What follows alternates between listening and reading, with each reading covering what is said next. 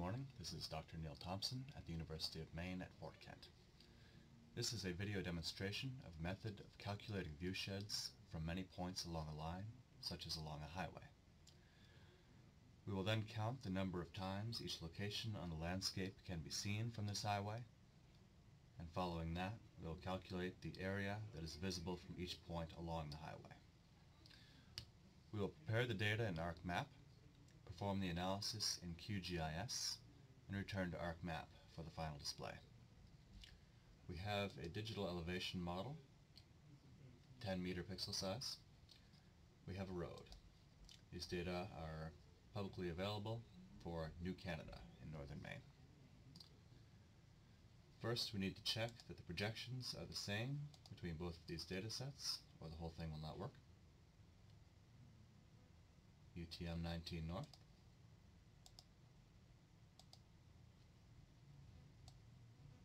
UTM 19 north.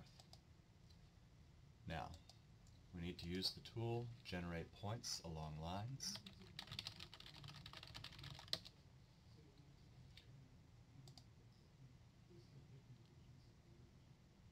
Our input feature is the road.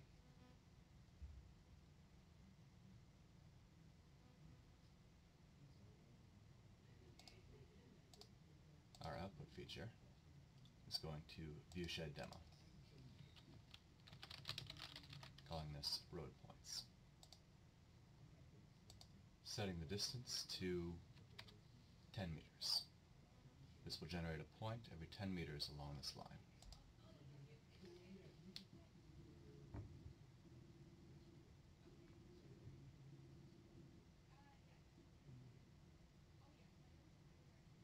We're using a small data set, so this goes quickly. And yes, this is quick. The entire analysis at the landscape scale will take days.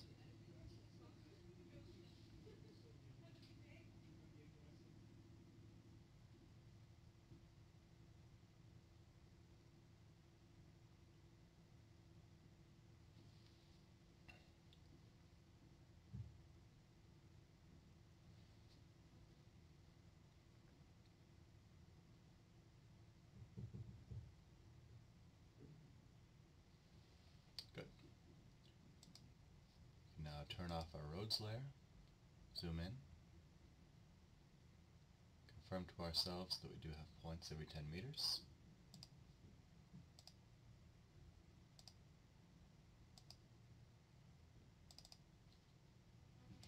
In some places where the road segments come together, you will have a distance of greater than 10 meters.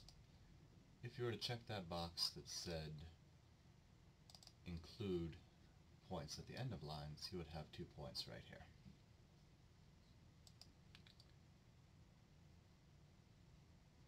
That will work for now. So now we will go from Arcgis to QGIS. And this is QGIS 2.18. There is a new version, 3.2. That version does not support the plugin that we need to use. If you're not familiar with QGIS, you access your data through the browser panel. If you do not see this browser panel, you go View, Panels, Browser. You can navigate to our data,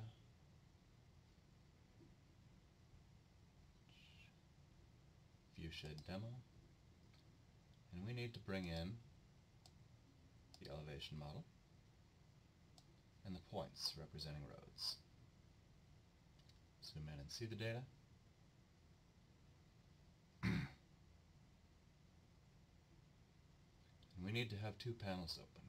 One is the log messages panel, and the other is the processing toolbox. To bring those both into view, View, Panels, Log Messages Panel, Toolbox. To load the plugin, go to Plugins, Manage and Install Plugins. We need to first go to Settings and check the boxes that show experimental and deprecated plugins. We are going to be using what is considered to be a deprecated plugin associated with an older version of this program. That's again QGIS 2.18, which you can still download, where this plugin provides the number of times that each location on the landscape can be seen from the highway. With these selected, go back to All, Search. Plugin is called Senscape.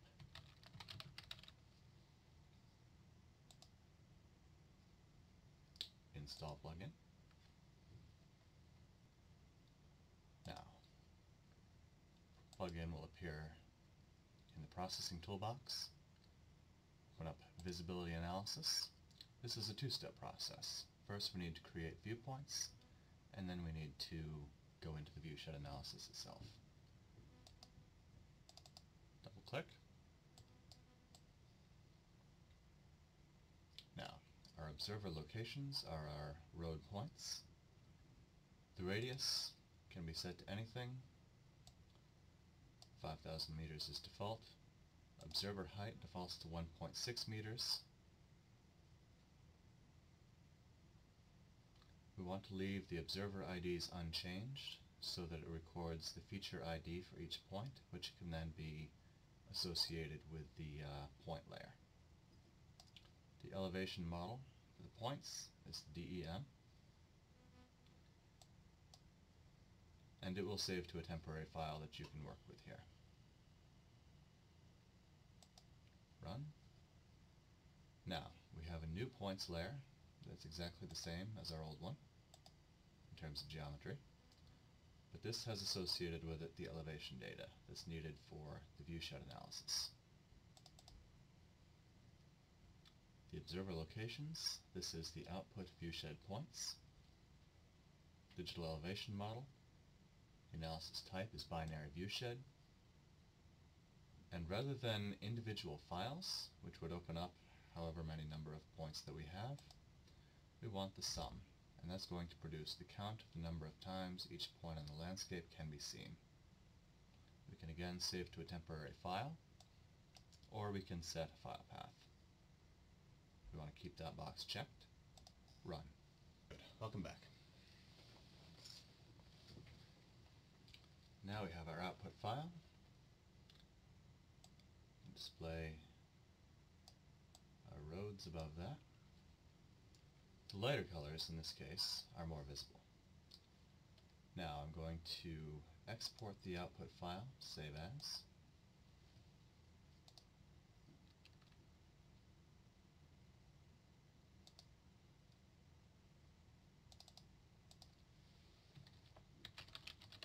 Name that output. Saving as a TIFF file. 10 by 10 meter resolution. That's going to be important later. That's 100 square meters per pixel, or 1/100th of a hectare.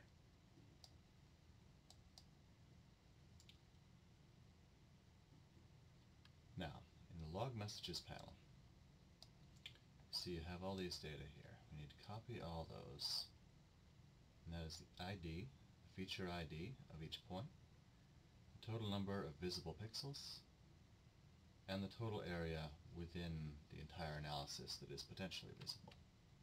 So we'll copy that, bring that to Excel, turn those texts into columns, delimited by a comma. I'm going to make all of these text so that nothing turns into a date on me. So now we have FID,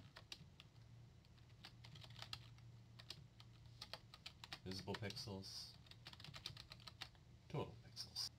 So we can file, save as,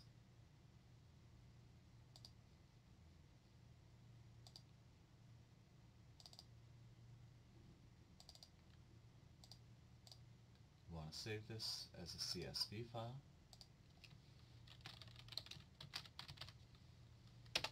Output areas.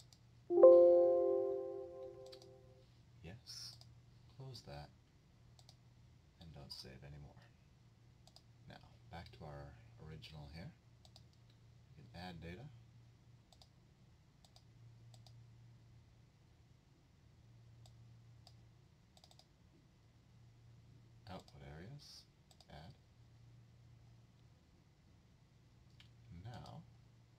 join that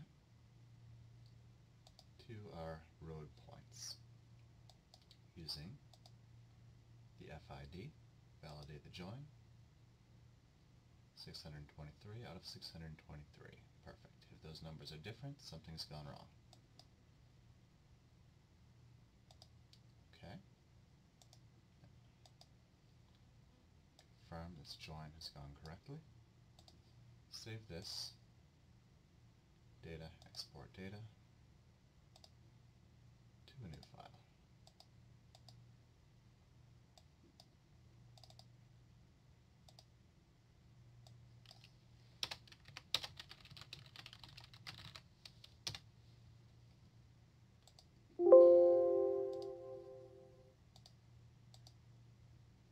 Now we can go into the attribute table, and remember now we have the number of visible pixels, but we want the area in hectares. Add field, hectares.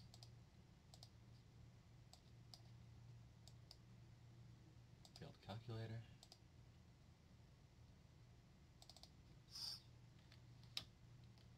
Hectares equals visible pixels divided by 100, because each pixel is 100 square meters, or 1/100th of a hectare. Now we can see for this point here, 374.45 hectares are visible from that point.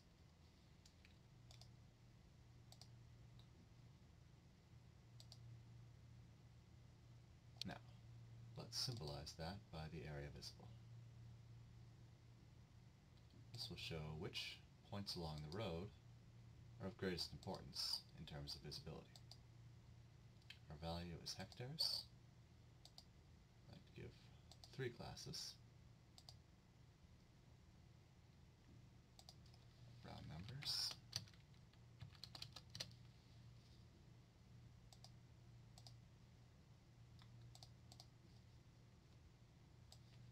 What I'm doing here is editing the symbols so they don't have outlines. These points do come to overlap on the map, and if they have outlines, you can't interpret very clearly.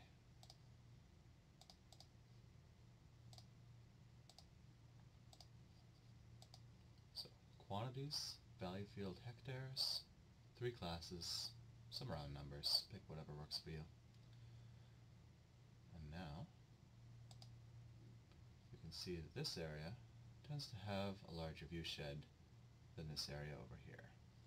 These areas over at the edge shouldn't be interpreted too much because their potential view is off the map. But you can see as you get down through this valley, this little gully here, you can't see as much, and that makes sense. So now we can add our output,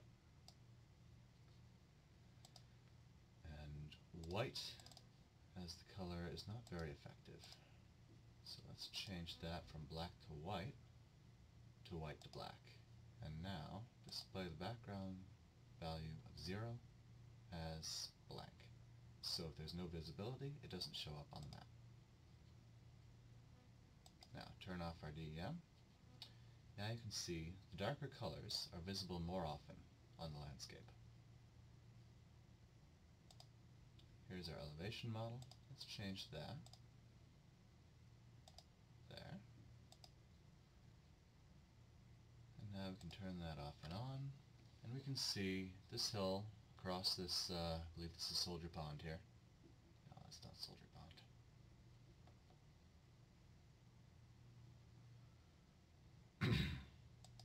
Anyway, as you're looking across that pond, the adjacent hillsides visible many times from the highway.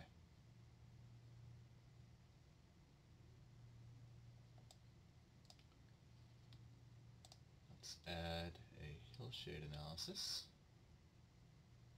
Windows image analysis. We will insert a multi-directional hillshade.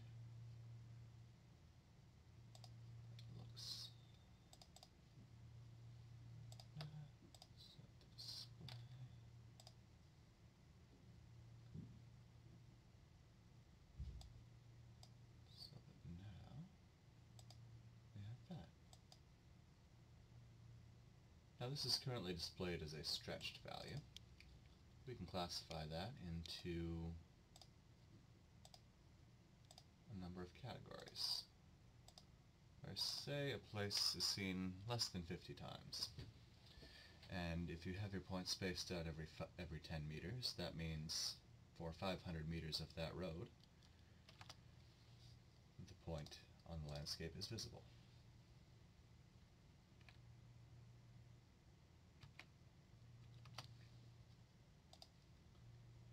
So now we can say if it is visible for less than 500 meters, it doesn't even matter. So little or no visual importance. Yellow, 50 to 100 times visible, and that would be 500 to 1,000 meters, so half a kilometer to a kilometer. Greater than that, red. So now we've classified our landscape into areas of little to moderate and high visual importance.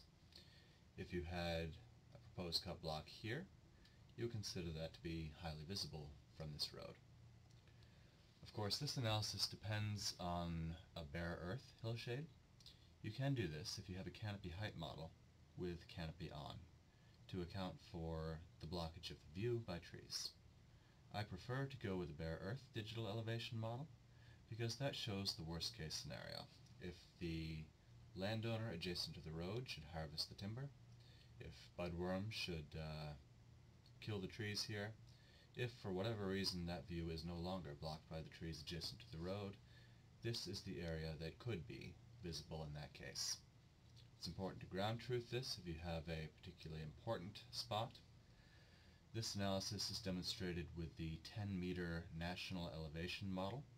That is contour-derived data that tends to be smoother than reality. Very soon we will have LiDAR publicly available for the entire northern part of the state of Maine. That should come in 2019. When you get to that point, running this at a 1-meter resolution is tempting, but will bog down the computer. Unless you have a very, very, very good computer, I suggest recalculating your elevation model to a 10-meter pixel size. I've tested this out and I've found no meaningful difference in the view sheds calculated, and a substantial decrease in computing time. If you have any questions regarding this analysis, my email